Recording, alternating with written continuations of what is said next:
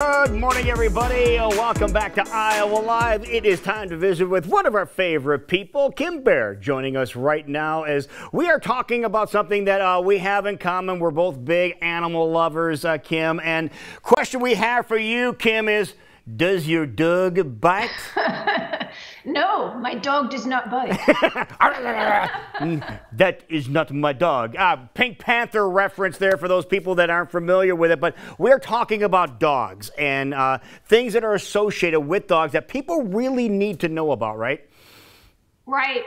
Well, you know, the weather's nice, so people are out walking dogs. So I thought maybe we'd just talk about, what to do if you have a dog that bites, or what to do if you or one of your family members has been bitten by a dog.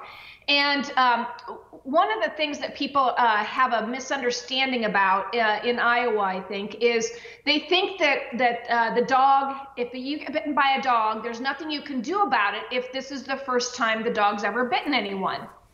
And that really is just not the case. There's no what we call free bite in Iowa. So if a dog bites you, then the dog owner is generally liable. There are some exceptions, so. Okay, and does it have to be considered a vicious breed, or is it just any dog in general that happens to bite somebody?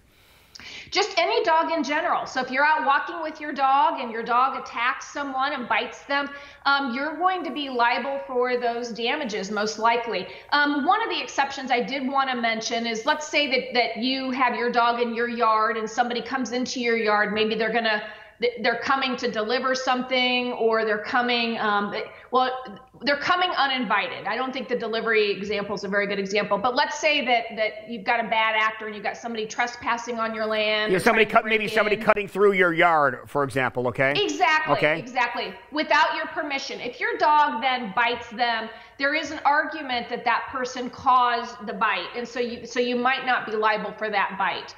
But pretty much, if your dog bites someone, you need to know that you're going to probably be liable for those damages. And sometimes these dog bite cases can be worth a lot of money, especially if they leave a scar, if it's a child, if you get bit on the face.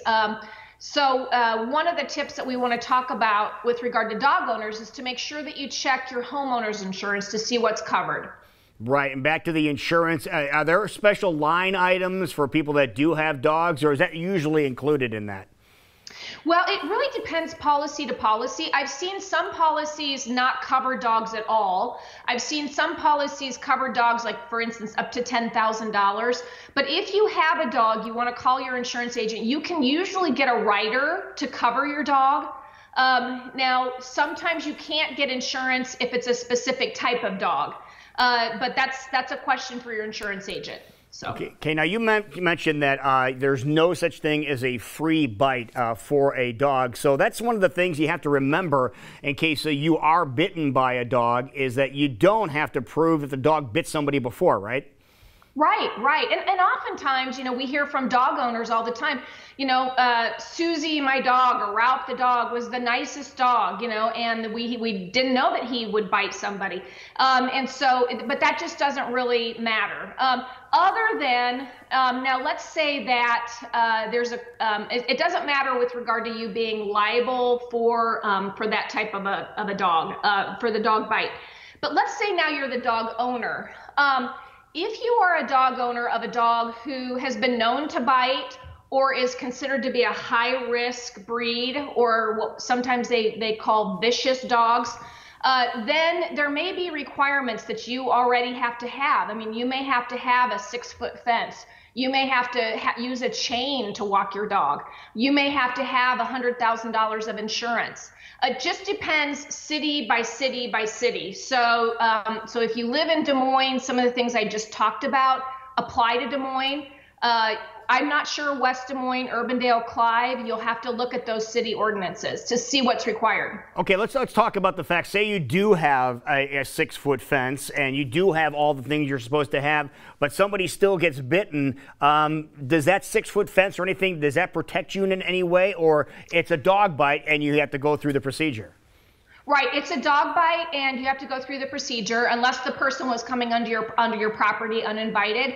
And so, just to clarify, so the only reason why it's important that you follow that ordinance is because you might find yourself. Let's just say that let's say I've got a Rottweiler or a Pit Bull mix or something like that, and it is classified as a high-risk dog in Des Moines, and I live in Des Moines, but I've got the fence, I've got the insurance, and I'm out walking the dog on a chain and the dog bites someone. If I'm doing everything I'm supposed to do, then I probably will not get a ticket. Okay. So that's the point. That's the point. So, but I'm still going to be liable for that dog bite. All right, let's talk about just a little spin on what we're just talking about now. Say you have a dog, like there's a big dog that might be a little bit intimidating looking, and somebody is jogging by your house, and the dog gets out, and they scare the person, and they trip and they fall, and they injure themselves. Is there any type of thing that the homeowner or the dog owner would have to be concerned about there? Well, we'd have to look. So a lot of times what our case law talks about is not just bites, but also attacks. So I guess the question would be, was that a dog attack? Even though you didn't get bitten, was the dog running after the person and scared them, and that's why they fell? Okay. Yeah, yeah. So that would be the question there. Yes. So, you know, and it doesn't just apply to dogs. I mean, sometimes people have mean cats.